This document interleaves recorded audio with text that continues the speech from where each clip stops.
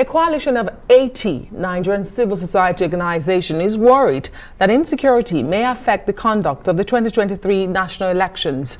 It is calling on the federal government to ensure that the military is fully empowered to subdue terrorism. Well, the Nigerian Civil Society Situation Room, at a briefing in Abuja, made the observation over the state of the nation and incidents that have taken place in the first and second quarter of the year 2022.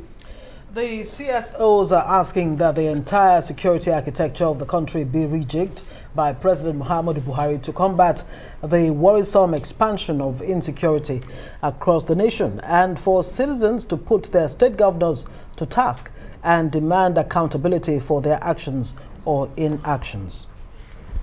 The state of insecurity in the country has deteriorated so much that most parts of the country are now threatened by non-state armed men with various nomenclatures like the bandits, is it Boko Haram, Islamic State of West Africa, kidnappers, and unknown gunmen.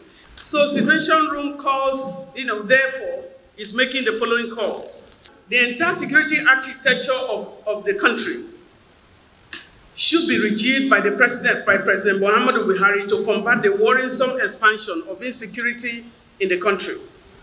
The service chiefs should be removed, as we have not seen the difference between the time they have been appointed, or be equally given more powers, because what we see is political interference in the security apparatus. Well, joining us now in the studio is the co-convener, Nigeria Civil Society Situation Room, James Ugochukwu. Thank you so much for joining us on Newsnight.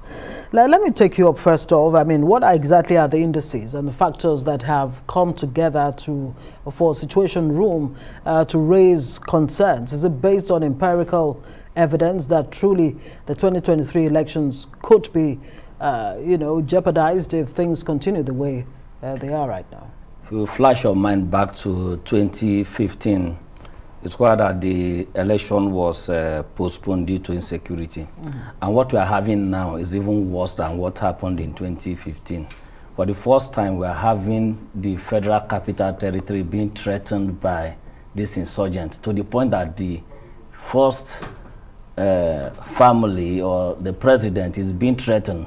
They have the audacity of saying that they want to come and kidnap the president. So how bad can it be? We saw the jailbreak that happened in Kuje prison, and no arrest has been made so far. And looking at the Brigade of Guard being attacked, not once, twice.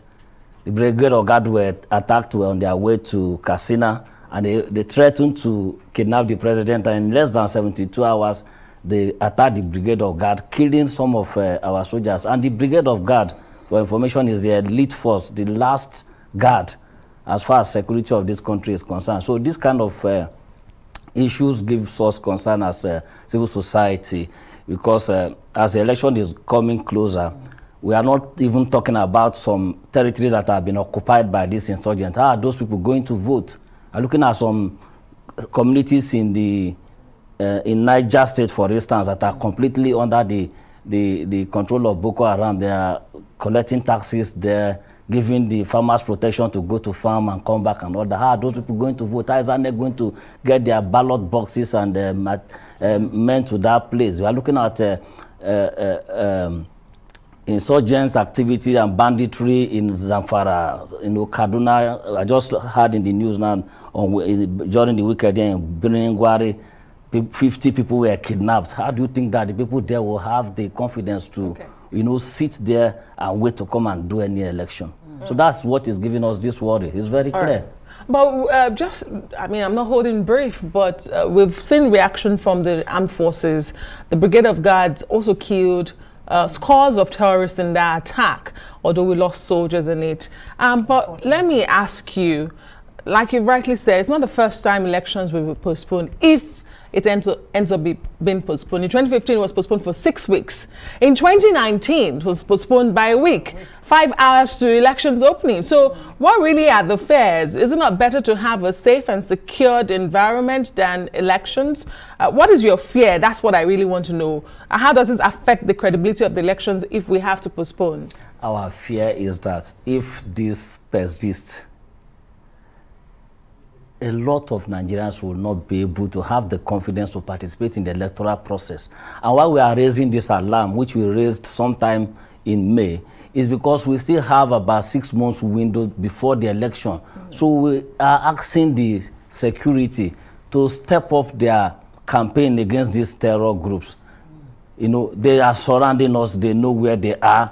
I just heard the person that is released there now, you know, talking about how they are moving about, buying something within the community and all that. Where is our intelligence community? You know, with this intelligence now, they should be able to go to take the war to the terrorists. They shouldn't be waiting for the terrorists to attack them first. Yeah. So if we don't do this and the election is getting closer, these guys will become very emboldened to the point that they will even tell you that election will not hold. Remember that their campaign is to have their own Islamic state in Nigeria. Allegedly. Allegedly, okay. Now, that campaign is still what they are carrying out, you know, and if that is not stopped, they can say, okay, we don't even want election to hold again in this country. And how would they do that? By creating more terror and preventing people from, you know, coming out to participate. Right. You're also calling on government to sack the service chiefs. I mean, this government did it before, and from all indication, it doesn't seem to have solved the problem. And part of what the solutions you're putting forward, you're saying citizens should take up their governors, put them on their toes. Exactly in what ways are you recommending that the citizens can do that at the state level? How much can the governors do? As it is now, we are heading towards another election.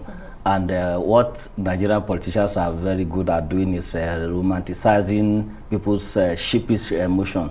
As we speak now, the game they are playing now is that, okay, this person is from a particular part of the country, this person is picking a particular religious ticket and all that. These are not the issues Nigerians should be paying attention to. We've gone through this part over and over again, and as we are heading towards 2023, what we are asking Nigerians to do is to look at issues that are affecting them. They should not be waiting for the politicians to come and tell them what they want to do for the people. The people should come up and say, this is what we want from you. As a people, in your community, you have your own challenges. In your own community, in my own community, we have different challenges. So you shouldn't be looking at who becomes the president, because whoever becomes the president will not come and fix the bad road in your community. It's the work of your governor, is the constituency project of your senator that have been coming to be sharing machine and shovel and cutlass and all that. So we should be looking at the people, getting wiser this time around, and asking them what they want from them by drawing up a community charter of demand. Is a document that you can produce and submit to them that this is what we want from you as citizen, and you should sign it as a social contract, so that after 100 days or 300 days in office, they are not performing, they can activate the recall process as provided in the Constitution to recall them from office. Okay. 6 months is a long time from now. Thank you so much, co-convener Nigeria Civil Society Situation Room, James Ugochukwu, for being on the news tonight.